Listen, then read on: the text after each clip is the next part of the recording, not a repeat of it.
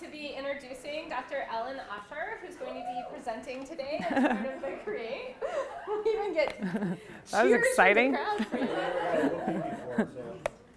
We're very excited that Dr. Usher was able to come today to talk to us about her research on supporting self-efficacy development in engineering. Dr. Usher is the Children Endowed, I have no idea. Children. Thank you. Endowed professor and chair of the Educational Psychology program at the University of Kentucky. Her research focuses on the sources and effects of beliefs of personal efficacy in diverse contexts. Dr. Usher is regarded as one of the top scholars in the study of competence beliefs. Indeed, she authored the chapter on the topic for the most recent Handbook of Educational Psychology. Ellen has published in some of the most prestigious journals in our field, including the Journal of Educational Psychology, Contemporary Educational Psychology, and Educational Psychologist, to name a few. And for those of you in engineering, she's also published in the Journal of Engineering Education. Beyond her scholarship, Dr. Usher is known as a strong leader and outstanding mentor. For instance, she is currently the Associate Editor for the British Journal of Educational Psychology, and she previously served as the chair of the Motivation in Education SIG at AERA. She has received numerous awards for teaching and mentoring, and is often sought out as a faculty mentor for mentoring programs at national conferences. Please join me in welcoming Dr. Usher to MSU. Thank you. Thank you, Lisa, and I just want to thank all of you for hosting me. It's been a wonderful morning so far, and a special thanks to Ligita for all of the organizational aspects of my visit. I really appreciate it. I really like Michigan State so far, so yeah. I haven't even been here 24 hours. So I know that some people will have to leave for class, and I appreciate Dr. Gray for letting his students stay a little bit into class today. I hope it's worth it, and I won't cry when the whole exodus happens in a few minutes. You know, I started, I'm also wearing this thing on my back. It's a little heavy. I started being interested in education as a fifth grade teacher. Well, actually even before that, but these are my fifth grade students to whom I taught my first science instruction. And I was Googling them this morning just to see where they are. They're like off in their careers and married with children now. It's kind of amazing. And now my students look more like this. These are some of my current students and past students at the UK. And I just show you this just to say, you know, these are the people I have in mind when I'm doing the work that I do.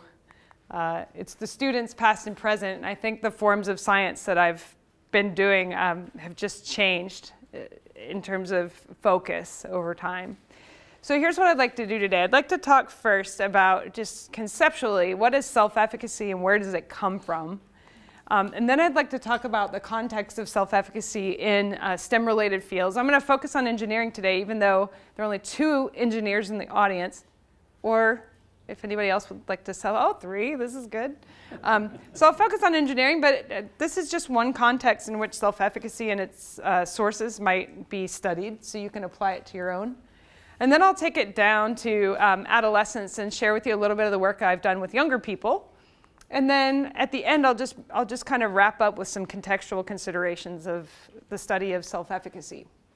So let's start here with self-efficacy. And it's, by the way, this is a real picture of my students. This is not, this looks like a catalog picture, you know. This is like an impromptu picture of my lab having a meeting outside. We just happened to have our somebody taking a picture of us that day. It was a real moment. Yeah, it's kind of neat. This is what guides my work. The idea that our beliefs are rules for action. This is at the heart of what it means to be a psychologist, I guess, is that we believe that what's happening in the minds of students guides what they do. So we can think about how this looks in the mind of a real student. Think about how this guides action.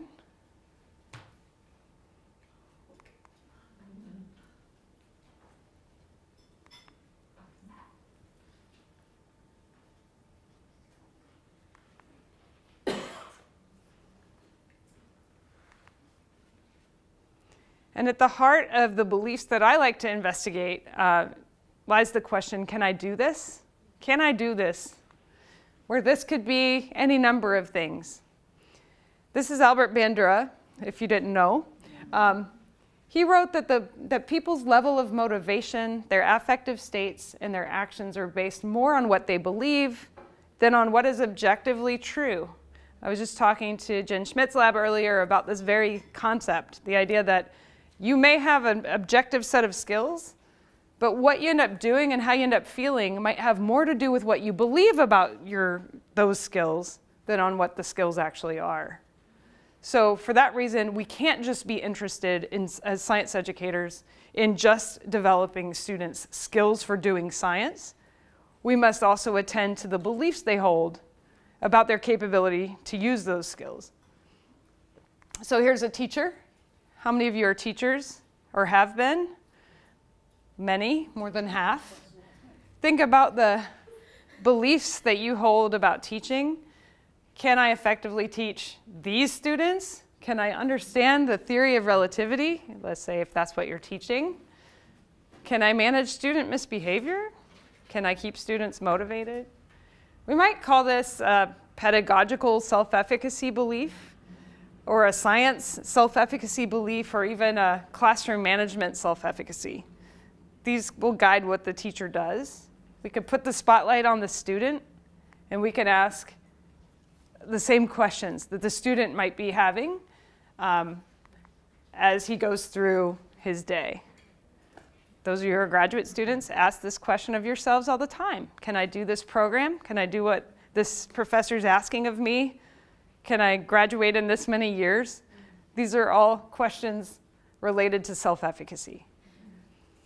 So if we look at a Google search of self-efficacy over the years, this was when I was in graduate school, 500,000 results. I mean, we really did this. And I just did this last week and got 120 million results. So it might show you that, I mean, it could indicate a lot of things. But for one, it could indicate that there's been greater interest and more attention to the construct of self-efficacy in research, and maybe even in the general public. Even though I don't think this is the name people out there really call it. Maybe they call it something like confidence. But this is Professor Bandura's life work around the concept of self-efficacy, and so he's written 4 books that have self-efficacy as a central component, the most recent of which takes a look at the ways of that people morally disengage, although self-efficacy has a component there as well. And plenty of others have written books related to self-efficacy in a variety of disciplines. You see nursing here, you see sports. So there's been a lot of ink spilled on the topic. And this, I'm just going to briefly talk about social cognitive theory and where self-efficacy is situated within it. It's here in the personal factors. And these are both influenced by the environment and by what you do, but they're also influencers of your environment and what you do. The beliefs that you have guide your behavior and your actions. So I'll just throw up some of the ideas, the constructs that my team measures within these areas. Self-efficacy is the one I'll be talking about the most today, but it could certainly include many other personal factors that are influential, many of which those of you in the audience study. Environmental factors, just a couple that we care about. And then outcomes. We care a lot about grades, a lot of people do, but there are other outcomes, like what do you choose to do in the future? What career will you go in? So self-efficacy is hypothesized to come from 4 primary sources. So I just want to shift by saying, self-efficacy has been well attended to as a good predictor of what people do.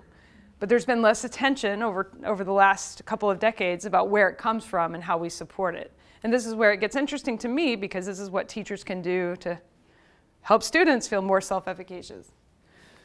The first hypothesized source of self-efficacy is your own experience. So what have you done in the past? I'm going to talk a lot more about these and give you a lot of examples, so I'm not going to spend a lot of time here going through them. The second source is vicarious experience, watching someone else. So the observation, you don't have to directly experience something for it to change your self-efficacy. You could watch me fall down up here while I'm giving a talk and feel less confident that you could give a talk like this. I won't fall down, though. I hope. Social persuasion. So what people tell you, you can do this, can change the amount of self-efficacy you have. And then the last source is your emotional or physiological state that you interpret and go, maybe I'm not so good at this, or yes, maybe I'm feeling really good about this, must mean that I can do it. So this brings us into the context, the first context that I want to share my work in, and this is the area of college learning, and specifically I'll start with engineering and then broaden out a little bit. A few years ago, through a fortuitous encounter, my brother was building a house in South Carolina for someone and said, she's doing self-efficacy research, you should really talk to her. And I'm like, I doubt it. And he goes, no, really, she's an engineer. And I was like, self-efficacy, are you sure? Turned out she was an engineer at Clemson who introduced me to another engineer at Clemson who I wrote a grant with. You know, like, that's how it happened. It wasn't anything less fortuitous than that. So. Yeah, and I just heard that that person he built a house for was here on your campus last week, Julie Trenner, who's now at Ohio State. Yeah, she's an engineering educator. So with my collaboration with Clemson, we wrote a small grant to investigate these questions. How can we measure self-efficacy in engineering? There wasn't a lot of research on self-efficacy in engineering at the time. And then what experiences do engineering students have that changes their self-efficacy? So I'd focused mostly on middle school students until this, and this took me into the college realm. So a little bit about our sample, a couple of universities, breakdown of engineering majors. And here's what we measured. So we measured what we called a general engineering self-efficacy. I'm just going to throw up some sample items here from the scales. But we also wondered, and I should give credit to the first author here, who was my doctoral student at the time, who's got a background in chemical engineering. That was the other fortuitous piece. So she was doing ed psych, but her background was in chemical engineering.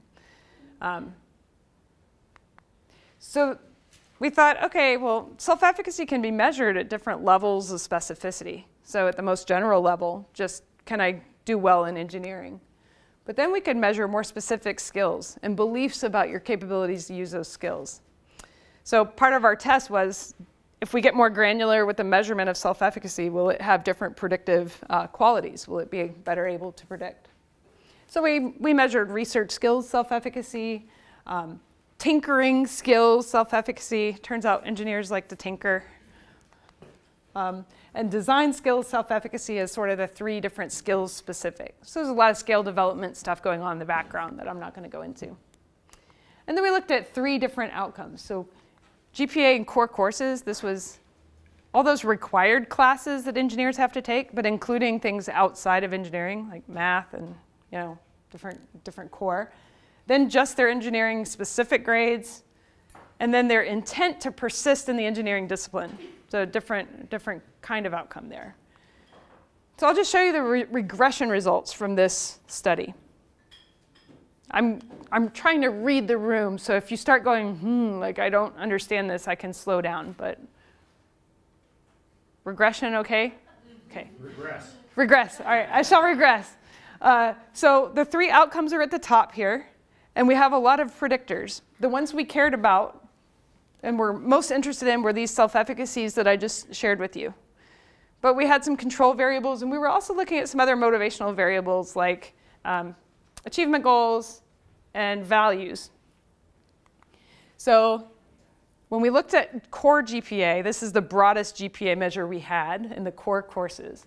I just want to point out how the self-efficacy measures did. So the general self-efficacy measure worked well for positively predicting grades, and so did the design self-efficacy.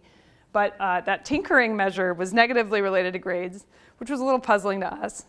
But our explanation, or at least the engineering explanation, was maybe those who like to kind of play around with things and manipulate things aren't necessarily as focused on performing as well in their engineering related classes. They might really like that aspect, but not doing so well. When it came to predicting grades in engineering, only that general measure worked. And when it came to intention to persist in engineering, and this has been well established in the expectancy value literature, it was the values aspect, not the self-efficacy, that predicted people's intention to persist. It's like, is this something intrinsically interesting and valuable to me? And on our survey, we had this question about just looking at experiences. We asked, have you been exposed to engineering before? And so this led into the second kind of study that we're currently working on. 41% of the students we surveyed said they had a family member who was an engineer. That's a lot. 42% had already worked in an engineering facility before.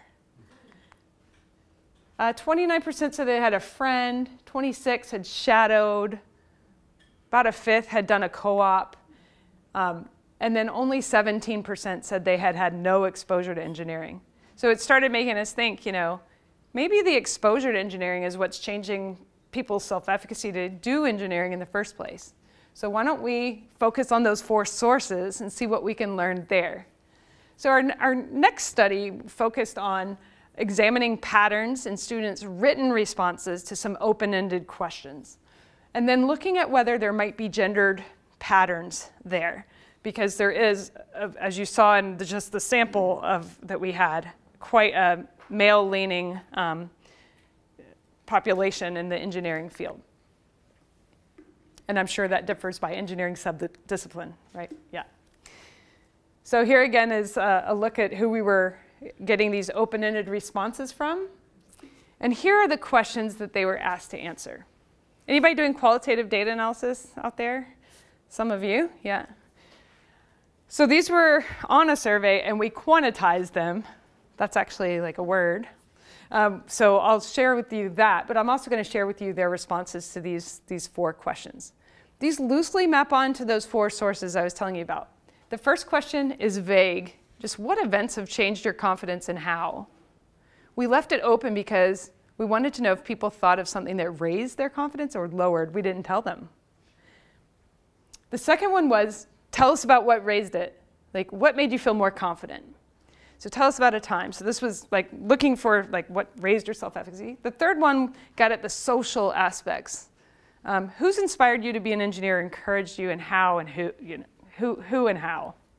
And then the last one got at the feeling aspect, which I think we're the least developed as a group on, open to feedback on that. So let me take you through how those responses ended up. So here's the sample response from that first question. What events have affected your confidence? Co-op has greatly affected my confidence level in engineering. My co-op terms have given me real world work experience and shown me what a career in engineering would be like after graduation. I was able to apply my classroom knowledge to real world problems. So here we see this very common experiential source of self-efficacy. Having done engineering before is at the heart of it. But here's one that shows kind of a more mixed response. By the way, the codes are appearing under, the codes that we assign to that thing may or may not make sense to you, but that's what's appearing under. I typically do well on tests, normally above the class average. Even if I'm not super happy with how well I did, this helps to boost my confidence, but I try not to let it go to my head. I also tend to be super competitive, and when people figure things out before me, it lowers my confidence. So we see some sort of social comparative process going on here. And so we did this. I just gave you the taste, but we basically had all these 700 or something responses to each of those questions. So as those of you doing qualitative research can attest, like this is a complex process of coding, you know, to get down to the themes. So I didn't want to overlook the under the hood stuff that has to happen for the rest to appear. So now I'm going to quantize those for you and then contextualize with some examples. So this is how it worked out. When we coded all the responses to that first question, most people were pointing to a direct experience with engineering. And you might be wondering, but yeah, what kind of experience? So we subcoded that. So that's out here. So about half of those were something that happened in classes. So making good grades and so forth. But other experiences were like co-ops and internships. Now these students they ranged in their level of undergrad. So they weren't all able to do a co-op yet. So that could be why that's showing up. But not all of it was that first source of self-efficacy. There were other things happening. Now let's look at this separated for men and women to see if the patterns stay the same. So as we go through these, I'll separate them so you can see how women responded. So pay attention to the direct experience and to the social sources. So for women, the social sources of engineering self-efficacy seem to be more prominent in their responses. When you just ask them an open-ended question, seems like more women than men, and significantly so, named some of these social aspects. We'll drill down further. So when we asked them how, we actually coded all their responses for, did it raise their self-efficacy, did it lower it, or was it mixed? And here's how that broke out. So most people told us something that raised their confidence, but quite a few, and I don't think we would get this if we asked middle schoolers in the same way, quite a few told us things that lowered their self-efficacy when just left up to them. So that's kind of interesting. And then when we separate this by gender, we see that women had significantly more self-efficacy lowering things to tell us than men did. When just given a blank space to write what's changed your confidence and how. So that's a little concerning. So now let's look at the specific question about raising your self-efficacy. Again, the pattern was generally the same, so I won't break this down any further except to give you an example. When I was told that one course was a weed-out course for the first time, I truly believed it was a joke. The fact that I couldn't even comprehend that people had trouble with work, which made me fairly confident that I'm capable. This is like a really confident male mechanical engineering student. Like, seriously, this is a weed-out course? Yeah. So it's a social comparison that he's making. He's going, yeah, I mean, it's so not hard for me. Maybe this is not a typical case, but certainly a confident guy. So now let's look at these social sources where I think it gets kind of interesting. So the first thing I want to show you is the kind of how and how we coded these social experiences. So when they referred to messages of praise or encouragement from others, we coded that as a social persuasion. But when it referred to somebody who showed them a better way of doing something, I feel more confident because I watched him or her, we code it as a vicarious experience. So let's look at some examples. Social persuasion. After actually working for an engineer last summer, my boss gave me several words of encouragement and advice regarding my future in engineering, which was also very inspiring. And here's a vicarious experience. Yes, grandparent, uncle, and brother, all of whom are engineers. Remember, this is in response to the question, who's encouraged you? I'm inspired to do great things because of all that they have done. I know that I can. Can't underestimate like that 42% had somebody in their family who was an engineer. Kind of see the same thing in teaching. I think it'd be higher for that. So here's how the who broke down when we asked who did the encouraging. So if they told us who that person was, and we hope they did, this is who it tended to be. So yeah, most students are reporting feeling more confident because of what their parents said. Teachers play a role too. Now here's something interesting. We wondered if they told us a story about somebody who was gendered, like if they said, yeah, my mom. Well, we also had the respondent's gender. So we were able to ask, would there be a different pattern of responses if we ask women who's inspired them or encouraged them compared to when we ask men? Does that make sense? Okay, so on the left will be men who responded. How many of the men who responded to the question, how many named a female socializer? 16%. Are you ready? So yeah, 30% of women. So here we see something that Bandura has written quite a bit about in terms of social influence of perceived similar others. So if you see likeness, and you see somebody who's been encouraging to you, and they're similar to you, they might have, I mean, this suggests, they might have a greater influence on your beliefs about your capabilities than would seeing somebody who appears to be different. Not exclusively, but this does point to a pattern there, a gendered pattern.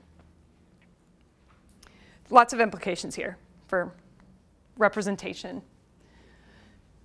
Here's the words of one woman. I met and spoke with a woman who'd been a civil engineer, and she told me that she thought I had the right skills and personality to succeed as a woman in engineering. This gave me confidence about engineering even before I knew that I wanted to be an engineer. I have a niece who's a sophomore at Clemson now. She's in mechanical engineering, and she's just found such a woman who's like telling her things about being good. At the same time, she's having a lot of doubts and being in this male-dominated field. So it's really fun to see now. Like I didn't know she was much younger when I was doing this work initially.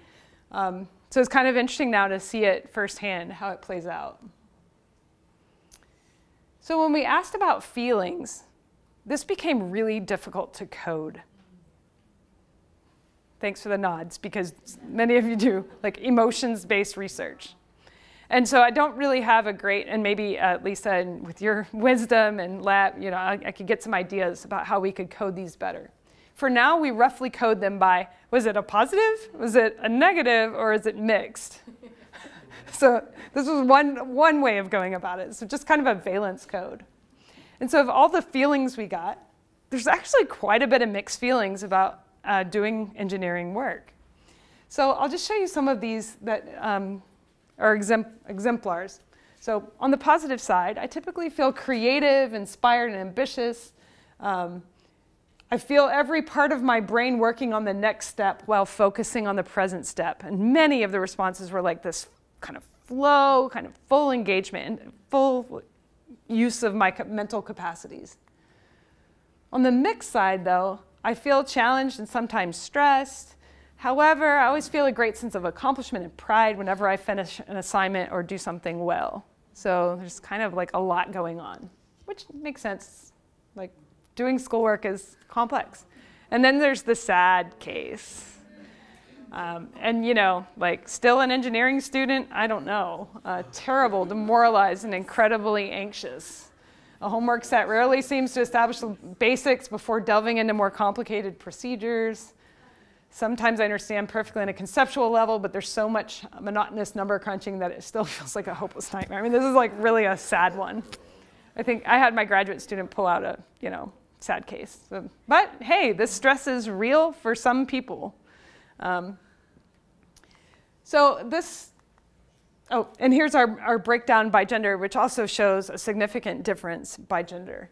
So more women than men express this mixed feeling of not sure, maybe not sure, or just having different emotional experiences. That could be to expressive, you know, could point to expressive differences. But isn't that a good, can you go back to the response of the mixed? So this mixed is very different than the negative thing. Yeah. Right? Because sometimes feeling a little bit stressed, not too stressed, yeah, but a little stressed yeah. is actually good to raise up to the challenge. Like if you yeah. felt no butterflies in your tummy, you probably, it wouldn't be a good thing. Right? Right. Sort of that inverted U. So I don't necessarily see that as much as not like, there's no negative. I don't see anything negative in there. Right, maybe not. Yeah, maybe there's no reason for concern for the mixed feelings. It's just descriptive to say it wasn't a full-on positive thing or positive feeling that they expressed when given an option. They're expressing the complexity of their emotions while doing engineering work. And it's true. One of the most, I'm going to use it, the most challenging aspects of this was the word challenge. Because a lot of people just throw that out. How do you feel? I feel challenged. And it's like, is that bad? Is that good? When is it optimal? Because there is a point at which too much challenge and not enough competence. It's bored. Right, yeah. So definitely something we need to write about and make clear that just because emotions are mixed doesn't mean that they are bad or that we should be concerned. Doesn't it also depend on their perception of what stress is, right? Students have a perception that stress is bad. Because I think, yeah. depending on the generation, they would say, I should never feel stressed. Whereas an older adult might see the value of A little bit of stress is a good thing. That would be an interesting study just to do, in itself, kind of a zoom in on emotions in the engineering setting, to ask about, is stress a good thing? Sort of beliefs about stress, I think would be interesting. Yeah, I'm also feeling like if you characterized it based on balance and activation, that would help you with these mixed, right? Because that stress is just high activation and can go positive or negative. Yeah, right? There's just so much ambiguity and interpretation, so much inferencing to do when you just have a person's like one-liner. You're like, I'm not sure what they meant by that. I have a feeling we're going to end up with a lot of ambiguity in our findings, but that's probably what we need to do. Yeah, thanks for that. So overall, this study gave us kind of re-emphasized the importance of authentic engineering experiences for supporting self-efficacy development. Co-ops, almost never were co-ops listed as something that lowered self-efficacy. And I think that's an important thing. Anytime that it's an experience, like hands-on, let's say, for lack of a better word, it was always associated with an increase in self-efficacy, or almost always. Academic, however, could lower self-efficacy. So problems in the classroom could keep somebody out of the field, but getting in the field is more likely to keep them there. So to me, early meaningful experiences. And then a couple other takeaways are that we did see gendered patterns that are probably worth further investigation, and that there seems to be evidence of a competitive culture or a tendency among engineers to compare themselves to others as they're making their competence assessments. But along the road to engineering, how does self-efficacy get formed? And some people have this kind of path and some people have that kind of path. I've been involved in this really big first-year student survey anyway, it's just a very big project going on at my university where we've collected data from entering students and gotten involved with our institutional research to be a part of that. So we've collected 3 years of multi-wave data that, after listening a little bit to Pat about your project with Lisa, this gets complicated. This is not just engineering students, this is everyone. And it's resulted in have you ever tried to do this? I said, hey, somebody calculate how many cells of data we have to deal with, because we've asked so many things over so many time points. It's a little bit overwhelming. But today I just want to focus on this 2017 year, where we went into students' intro English classes. So we got a very large sample. It was 43% of the entering class, and 90-something% of the students enrolled in those classes. So we had a really good sample, and it was part of a larger study. But it's permitted us to examine, how does self-efficacy change across the first year in college? With my student, Jae-Yoon Han, who's leading this, I've pulled out some kind of engineering relevant pieces of this, because just to keep in the theme of the talk. So we asked students these two broad self-efficacy measures. We decided to take an approach that I don't think has been really taken. There have been really broad measures, like how capable do you feel in your classes, but we separated it into kind of a quantitative self-efficacy measure and a humanities self-efficacy measure. So we asked, how capable do you feel in quant classes? Basically, we labeled those as like your STEM classes, and then these are your humanities classes.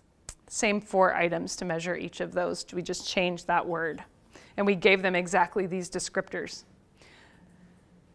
On a big survey of first-year students, you can't ask everything with all the nuance that you might want to, as those of you who do large-scale studies know. So 4 items is quite a small measure. So first I want to just present the STEM students and compare them to the non-STEM students show you the main differences in self-efficacy, because I think that's interesting. Is there a difference? And then we'll break this out by engineering versus everybody else in STEM who's not engineering, because we have students majors. We're really playing with the data at this point. It's pretty new.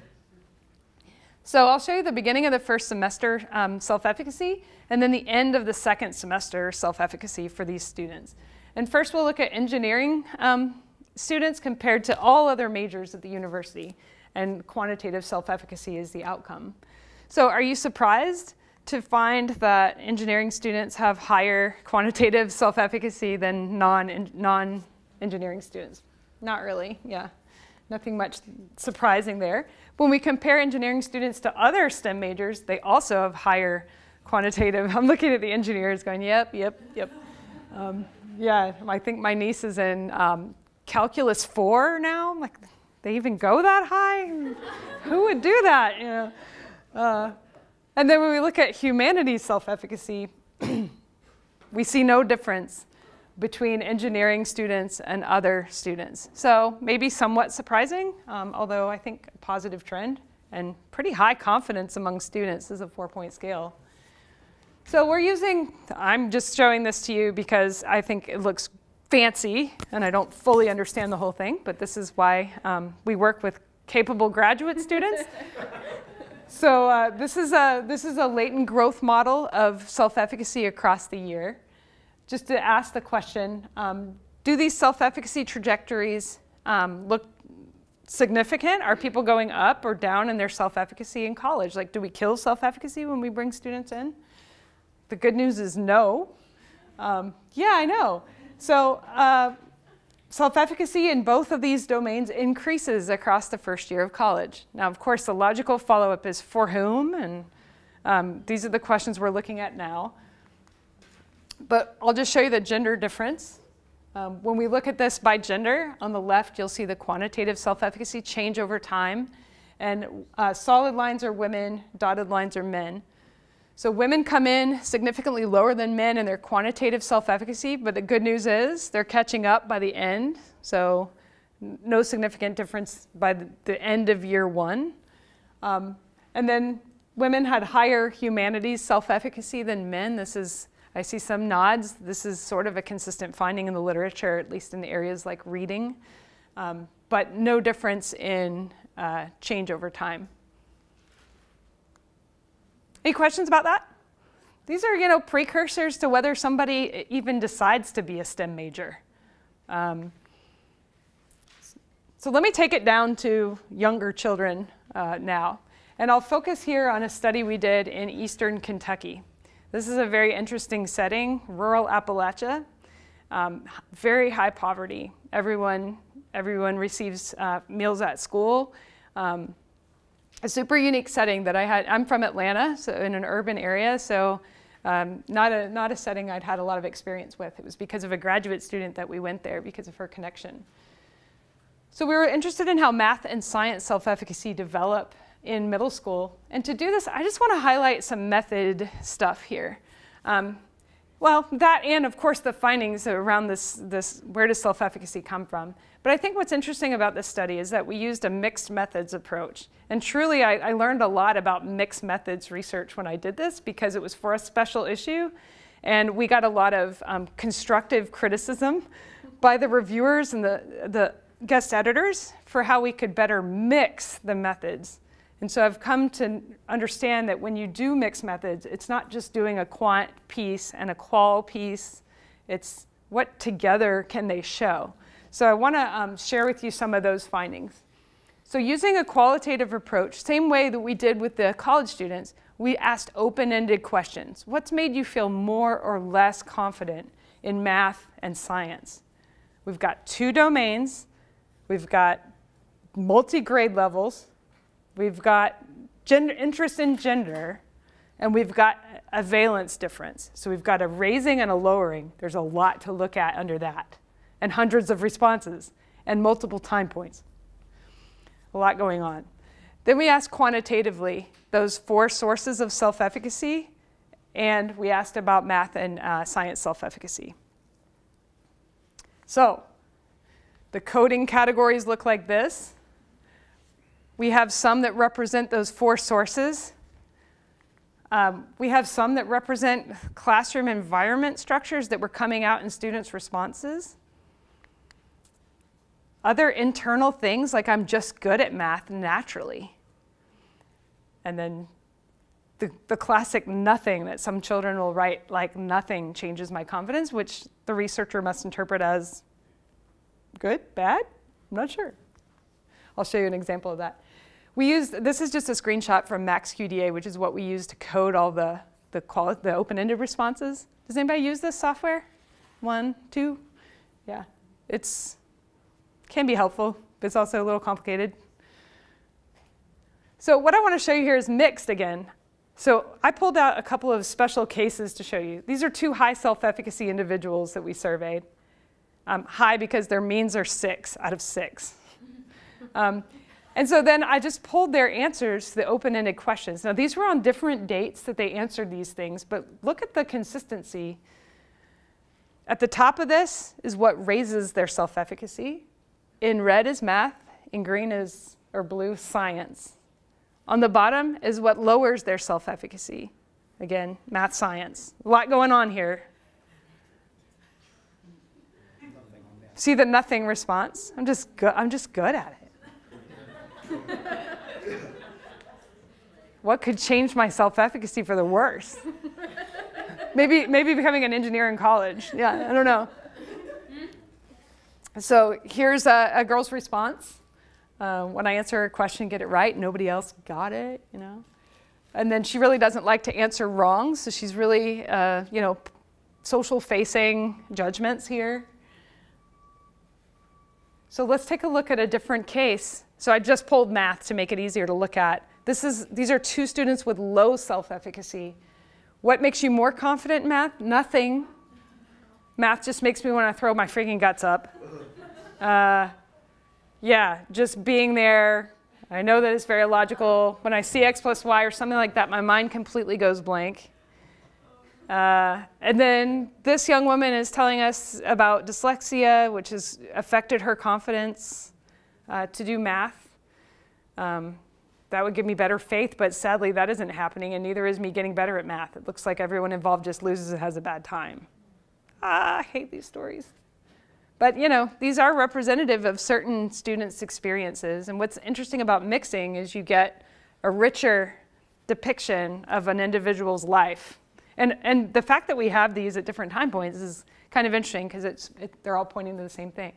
If we just looked at this quantitatively, it looks like this. I've done this a lot. I've published work that looks just like this. This is an SEM, right? 4 sources predicting self-efficacy, and I would conclude that mastery experience positively affects self-efficacy, and physiological experience, when we measure it like anxiety, lowers self-efficacy. The end, we make implications for practitioners, and we're done with our study. This is the quantitative approach. But quantitatively, we can actually separate sources of variance in self-efficacy. So this is just science. Here's what alone in these circles each individual source of self-efficacy was able to explain. But look at the overlapping areas. What this means is we don't have isolated events of mastery experience alone. Often, mastery experience comes with some sort of social evaluation or persuasion too, like grades. You know, they're a social message from your teacher, basically.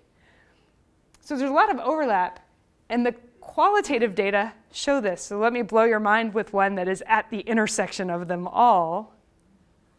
Try to code this. When I get a 100 in science, it makes me happy. And when we get in groups, it helps me. And when she works problems out on the board, it helps me a lot. But not that much, but it still helps me. And when people say I'm very good in science, it makes me happy when I get help from a student. So there's a lot going on in there. You know, there's emotion, there's getting help, there's like the availability of help, there's the grades. So it's a complex picture of understanding the sources of self-efficacy, and I think when we use any one method, we might miss something.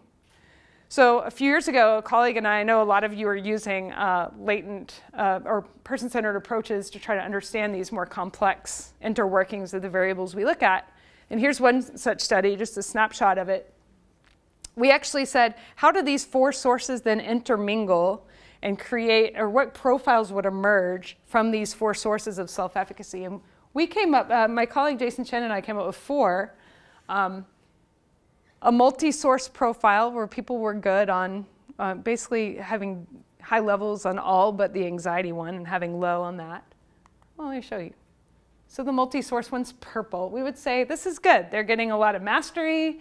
They've got exposure to models. People are telling them they're good. Follow purple now. And they have low anxiety. But we look at red, who we called the at-risk group, and this is a problem. So these are people who aren't having great experiences and are having higher negative arousal or negative feelings.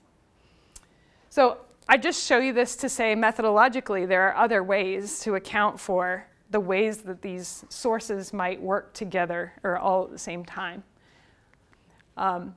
Okay, so let me close with some contextual considerations because I've kind of ignored context.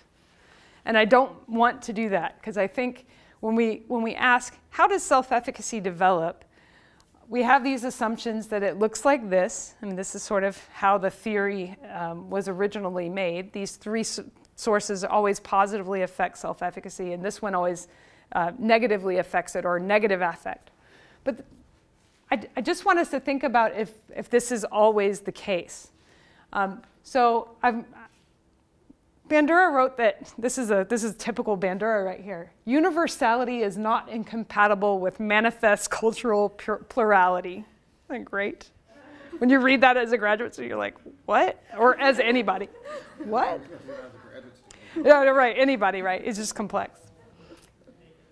By this, he was trying to address the question, is social cognitive theory and this theory about self-efficacy development universal? Can it be applied to any context and work the same way in any context? And he's like, well, actually, it can be both. It can be both culturally sensitive and universal. That's what I think he's getting at here. That being a universal theory that in general works doesn't mean that it doesn't manifest itself differently in different cultural environments. So there's cultural plurality. So maybe we could put question marks on these paths and say, yes, these four sources would probably crop up to some extent no matter what the cultural setting we were looking at. Like I just showed you the setting of Appalachia. We saw evidence of these sources.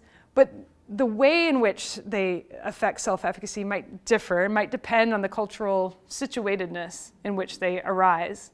What is the relationship between me and my teacher? My teacher might take on more importance in a certain setting.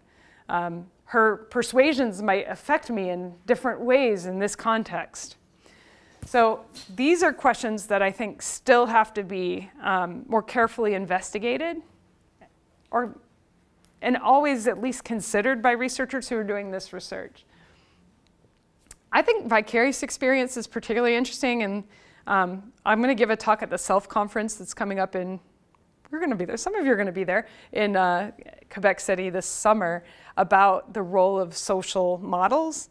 Because the weird thing is, sometimes you see someone else do something well, and it lowers your sense of your own efficacy. You go, oh gosh, I saw that, I don't think I can do that. But sometimes seeing a model do something well raises your self-efficacy. So what are the conditions under which watching someone else might make you feel less confident? By the way, I think in our field, it would be really fun, this is the me search idea, to just make some mock CVs and have your graduate students look at them like, oh, we picked some other CVs from other graduate students, like at the University of Kentucky, and I put 10 publications on there that she's in her second year and she has these 10 publications. Anyway, what would it do, right?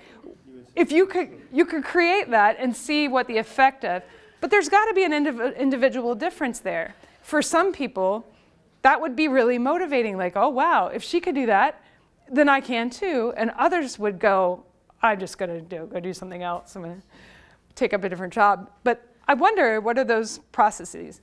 And so some of those have to do with our own social locations. So just consider a student, and I'll just take you through some characteristics that probably affect how she is taking in information as it happens. We don't just blanket take in the same information in the same way. So just consider these intersectional identities.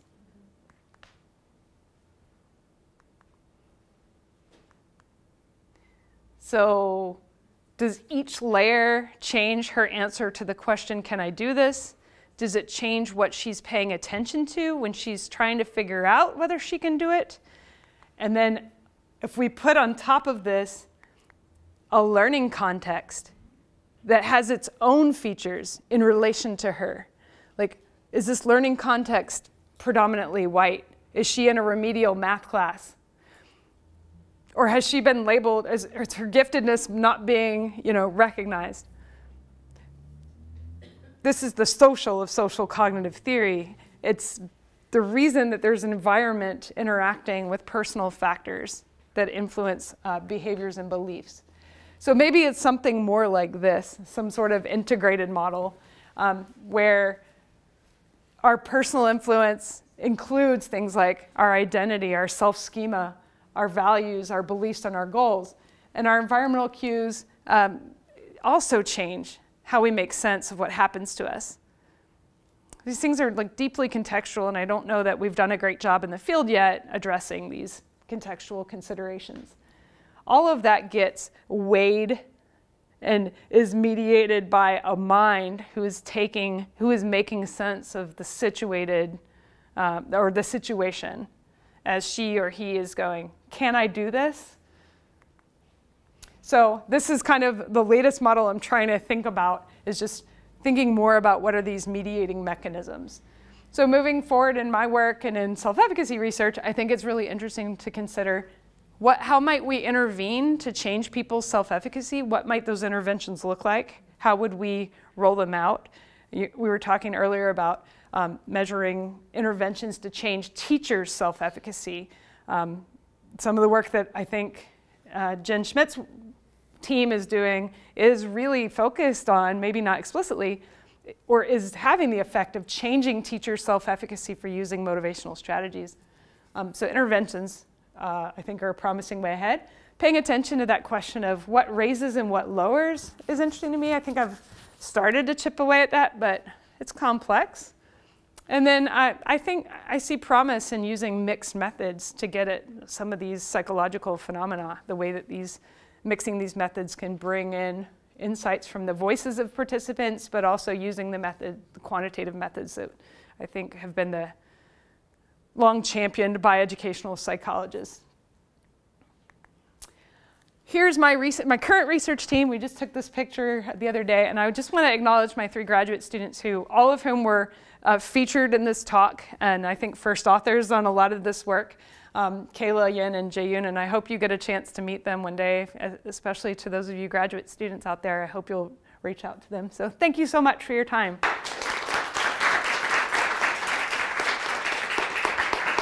By the way, my shirt says, "You can do it." It's my self-efficacy shirt. Yeah, it's inverted, isn't it? Yeah.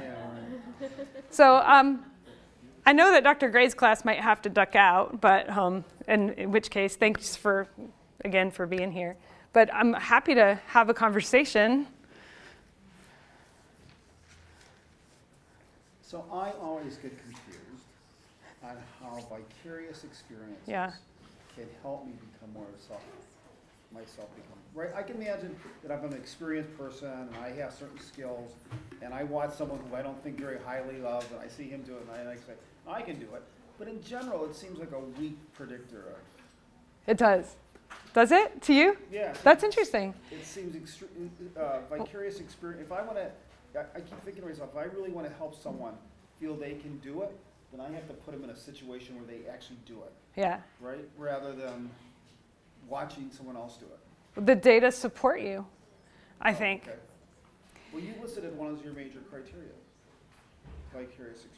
It's one of those hypothesized sources of self-efficacy, but the data, at least the quantitative data, would say, and the qualitative as well, not that it's a weak predictor, but that most of the time for most people, the most memorable thing that shifts their self-efficacy is having some related successful experience. I think that could be a generalization I can live with. What I can't live with is saying modeling is a weak predictor of self-efficacy, because I think for those for whom it is, I think. And I actually think some people pay a lot of attention. I mean, why do shows like The Biggest Loser? You know The Biggest Loser? Do y'all know that show?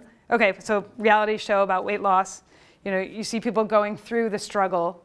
Why do we watch movies like Rudy or why are we drawn to the compelling stories of others? I think because it shows us something that we too could be capable of. I think there's something like Harry Potter. I mean, like how much identification is there with Hermione or with Ron or, you know, whatever, that kids find themselves in literature and go, oh yeah, well, if she can do that, we'll not turn back time, although I'm still trying, but if she can do that, then maybe I can do it. But I believe that they're, on the whole, if teachers are going to go with one strategy, it's skill building. Yes. It's baby successes. Yes. But I still think we can't ignore the fact that not seeing someone like you in a field can really undermine your belief about whether you could be capable in this area. I think it takes an extraordinary amount of tenacity to kind of go after something when you don't see others doing it. I think it also depends on, when we think about social factors, what's at risk for not succeeding playing in there as well. Yeah. So for example, I'll use myself, meeting Sharon Griffin, who I don't know if anybody knows Sharon, the only black woman in MSU's math department when I met her when I was an undergrad, and she's been there forever, and she's the only black woman I've ever known. So seeing Sharon there and seeing what Sharon has done definitely helped with my own self-efficacy in terms of me being able to do it, but also the other end, the risk of what could happen if I failed at doing it as well. So it's like those two things come, like there was something at risk for me failing not to succeed. Yeah. That was greater than maybe some of my classmates as well. And so those two together made vicarious experience different for me than the others. That's interesting. I hadn't thought about that aspect of fear of not succeeding and the role of a model in that. Yeah. So I get identity, right? So trying to build your own identity and stuff like that. So that makes sense to me. Yeah. But watching someone else do something doesn't teach me how to do it. It doesn't show me how to do it. It doesn't give me confidence, right? So seeing someone else who's like me and saying, they did it, I can do it, that's a little bit different because that's building, I can do it, or my identity, but not necessarily yet. You think it's building identity, but not I can do it. You know, well, it's showing me that people like me can do it, or people who come from my background can do it, or that's a little bit different to me. That actually helping me have the confidence that I can actually do that task. Mm-hmm. Is it easier to think about it in the reverse, in the negative sense? Where think about if you see someone who fails miserably at something, does that lower your belief that you can do it? I had this experience as a graduate student. A couple of weeks before I defended my dissertation, I went to watch someone else's defense. This is terrible. Everybody in here is like, ah. I still remember. Crashed and burned. And I almost went into full anxiety attack thinking about whether I could do this. And I feel like that's a really concrete example of how this vicarious experience affected is alive. Yeah. I wonder if it's easier for you to think about it in that way than in the boosting sense. And it makes me think of like, well, on the positive sense, just how much people watch instructional videos. Now, there is a difference between vicarious learning and vicarious experience as a source of self-efficacy. So I think maybe that's what we're dancing around, that for you learn by doing and having your own successes. Although, you know, like I could learn how to play the guitar better by watching somebody play on YouTube and be like, oh, okay, that's how you hold your hands. That's more like learning. That's learning, that's an instructional. But I think it can also be a self-efficacy kind of building experience by watching someone succeed at something in online, you know, through a video or whatever. Both could be happening. Yeah, I mean, I feel like it's easier to see when you think about a more behavioral action. So, like my 6-year-old son, who's learning to ski, and I thought I was being the best mom, like I'm going to sign you up for a private lesson, you're going to get all this individualized attention, and he's like, Mom, can I do the group lesson? And there was something about like seeing those other kids that were also figuring it out at the same time, gave him the confidence he needed to actually like stay up and be able to do it. They were about at his level, they were his age, he wasn't looking at his instructor who could, you know, just do nothing. I mean, do everything. Yeah, do everything. So like you know, incrementally better? Yeah, so, you know, Bandura's written about, and Dale Schunk and others have written about coping models versus mastery models. You know, you watch somebody cope through something, it can have an even more powerful effect than watching someone do something really well. You watch them kind of struggle and go through.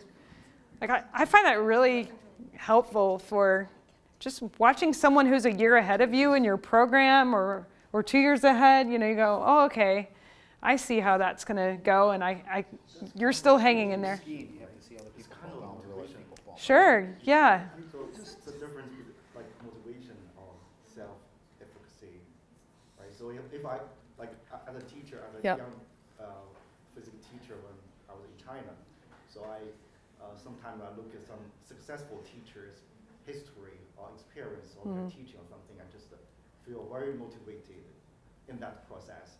But I'm not sure whether it actually increased my self-efficacy. It really motivated me to like pursue higher goal in my career or something.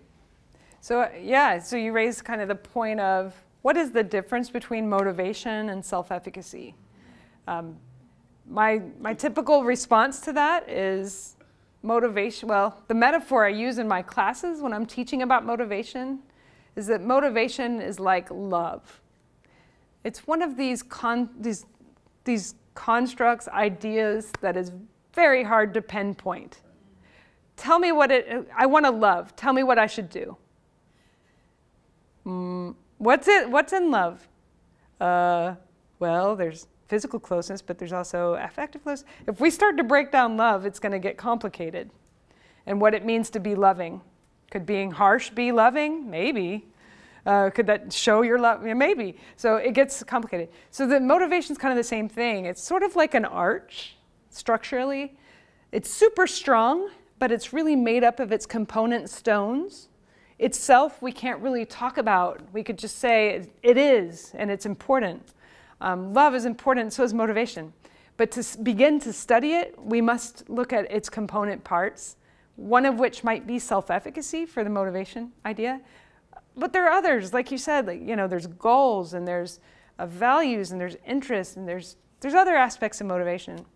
So this is just maybe but one component. Why is self-efficacy considered a component of motivation? Well, from Bandura's standpoint, unless you believe that you can do something, you have little incentive to act. So if you don't believe you can do it, why kind of attempt it? Now, there are exceptions to that. But on average, if we seriously doubt we could do something, we're probably not going to take the step to do it. Skiing is my go-to because I really have low skiing self-efficacy. Yeah, I mean, it makes my palms sweat just to think about it. Yeah, I mean, I always think about that. But yeah, so I don't have a lot of incentive to go to skiing areas because, you know, I don't have high self-efficacy. It's going to go well. Don't think it's a good idea to put those on your feet and hope everything's going to go well. So to that extent, did that help? I mean, I think self-efficacy becomes kind of incentivizing when we have this belief that we can do it. The self-efficacy, I think, is more fundamental. Maybe so. Yeah. But I do think your motivation could change, but not necessarily because of your self-efficacy changing. Yeah. But because of other stones in the arch that are changing. Yeah. Thank you. Yeah, sure. I happened to be talking to a friend. I'm a chemistry TA here, and I was talking to a friend who teaches a theater class at a junior college. And so what we were kind of talking about is like the outward projections of self-efficacy with our students. And what was really interesting to me here was that you found that like when, you know, we're letting them write it down, you know, we're looking at it, they're not talking this out loud, they're not saying it in front of someone. The science students are really underconfident compared to people that are in the humanities on that other side, right? You saw that they were doing that. However, she said that she has to have these conversations with her students and like elicit this like self-efficacy from them to say like, you know, I need to know who is good at painting. Like, it's not the time to be humble and say, I am not good at painting. I need someone to paint this set who has the skills to paint. Like, she can't get them to be like project this outward confidence in their skills because that would like, then they're, big-headed and this and that, and that's not something that's desired in the theater. Versus I feel like I have lots of students who are very self-confident in chemistry. I am the one that is going to be in charge of the project. This is the way the project is going to go, and this is what we are going to do today. Thank you very much, team. So, you have to kind of, take that down and change that. So it's interesting to me, the outward projections that we see versus, these are a little bit more inward to me, at least. Yeah, that is interesting. And you're pointing to some of those contextual considerations about how, and the fact that the social-facing reporting versus the on paper. Mm-hmm. Yeah. Yeah, thanks. Yeah, so one interesting thing that I thought of when you were talking about this experiences is how people's K-12 experiences in STEM might be, because for example, where I came from, they're now having kindergartens starting to do STEM related things once a week, versus some schools they might just offer it during high school, so that might influence whether or not kids feel confident and how often, how early they get exposed to it might influence. Yeah, I think you're right. I think you should study that. I mean, you could do it retrospectively, I guess, and have college students tell you what were their exposures prior to college. We did a little bit of that, but really roughly. But it'd be interesting to talk to people and say, at what point, if you became an engineering major, what kind of experiences did you have before that?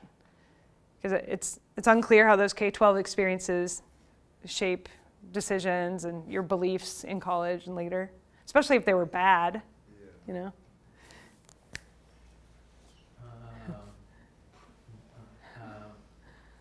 wanted to ask about it. What does it mean self-efficacy in different ages? What does it mean self-efficacy of a 6-year-old, say in science, 12-year-old, 8 in college, and so on and so forth? Yeah. What of the self-efficacy components are for us as educators we should put the most emphasis on? At different developmental stages? Yes, in the different developmental stages. I feel like I should be writing these down to think about in something that I write in the future, because I think that's a great question that maybe I haven't thought enough about. I do know that younger children, when you ask them to report their self-efficacy, they tend to have the extraordinarily high self-efficacy for just about anything you ask them. So, yeah. Oh, right. Despite the fact that you're no, you really can't go out and fly right now. Because, developmentally, it takes a while to develop the skills to evaluate what's required for something, metacognitively to know, I probably don't know that. So there's this maybe poor calibration period. That said, I don't believe a 7-year-old doesn't have self-doubt. I think 7-year-olds do have self-doubt and question whether they can do something. The problem is on the research side, how do we get at that? How do we find that? And then, so I haven't touched 7-year-olds in my research for this reason, because I don't know how. You're not very good at surveys. Yeah, survey methods just don't work, right? So I don't know, I welcome your idea. At one point I was talking to a 2nd grade teacher about how to do it, and she said maybe you should break down the question in ways that some researchers have done before, like Sue Harder, where you ask a 2-part question, can you do this? Yes, no, and then how sure are you? Yeah, sort of it's just a question, can you do this? Yes, no. Or I think I can, I think I can't. And then after that, you said you think you can. How sure are you that you think you can? Really sure, kind of sure. And then maybe you approximate. I don't know, I haven't tried this, so somebody go out and try it. Has anybody tried it? Well, they do. Does it work? Do that all the time in the class, because they're always doing these thumbs up, thumbs down, and middle thumb, and how many of you think you're gonna need my help? And students are, it's very common. Yep. In elementary Interesting. classrooms to do Oh, that. Okay. So you could translate that into. Give me a thumbs up. How's your self-efficacy? Yeah. Yeah, we need to operationalize that. Whether the different sources of self-efficacy might be perceived differently by a younger child is another question that's interesting. Like, is there a time at when I think when it comes to the stages of learning something, new to skiing, paying close attention to models. Not new to skiing, I'm looking at what I did last time on my last run. You know, maybe I'm looking at my own performance.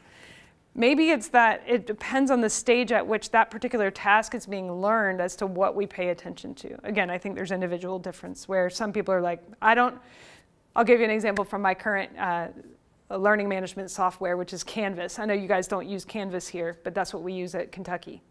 You use D2L. I see that you love it. So in Canvas, and I don't know if D2L has this, students, apparently the instructor can make a setting available so that students see the class average on any given assignment and where they stand. It's a little arrow to you are here and everyone else is here. Well, I didn't know this. Well, this is actually important information to one's self-efficacy in certain cases, for those for whom it is. Some people don't even look at it. They don't care. They're not attending to how they're doing relative to others. It's just like, that's not what I'm here for. I just want to see how I did. But other students, apparently I disabled it, and it created a great amount of distress because people no longer could judge themselves relative to their peers. So I think at certain times of learning and for certain individuals, relative ability comparisons are salient. And probably there are things teachers can do to minimize that, not just disable it, but to refocus them. Yeah. Whatever the understanding piece is. Yeah, that. But that's a great question. It would be really interesting to explore that. Yeah. I'm sticking with the mixed ability of qualitative data, which means, and you were elementary schools, 5th graders, 7th graders? Yeah, they were as young as 4th graders. 4th graders. Yeah. Also mentioned that in a specific circumstances they feel self-efficacious, but others they don't really feel like that, which means that there could be probability that fluctuations across the situations and across the time within individual, which is partially related to what Jane's doing now. So experience sampling method can be related with this. But from the perspective of quantitative researcher, there are very strong stability in self-efficacy variables. So T1 self-efficacy and T2 self-efficacy, they are highly correlated with each other compared to other motivational variables. So I am curious about, how do you think about the stability across the situation, stability of self-efficacy across the situation? Do you think is this fluctuating across context? Well, it's interesting to hear you say that they're stable. I mean, I guess I don't know that I could generalize that about the stability. That the 3-year study that or the 3 time point study of first-year students shows us a line. I don't know what the correlations are between those measures of self-efficacy. I would imagine it's pretty high, but not identical. You know, like something's changing. And then we know from like work that Jackie Eccles has done and others that there's a decline in ability concepts over time. So that indicates not stable or moving. In the moment or across a lesson or something like that, I don't know. No idea what that, like, please do use the methods, teach me. How would you do these micro measures of self-efficacy over time, and what would that show across a unit? Or that could be really interesting, as well as sources during that time. And looking at expertise. So again, like not having any familiarity with something. Like I have a student who's really interested in, well, she's been working with a robotics camp. And in robotics, that's a whole different kind of task, isn't it? I mean, it's not high stakes, it's at a camp. There's high failure rates when you're building robots to do things. So she's really interested in beliefs about failure and their effects on self-efficacy in this context. So that too would take a whole different, maybe a different trajectory or change over time. So this means we're in business for a long time because there's all these questions. Isn't it great, all these questions that could lead to like 8. Results are going to be like Yeah, right. We can triple that. Yeah.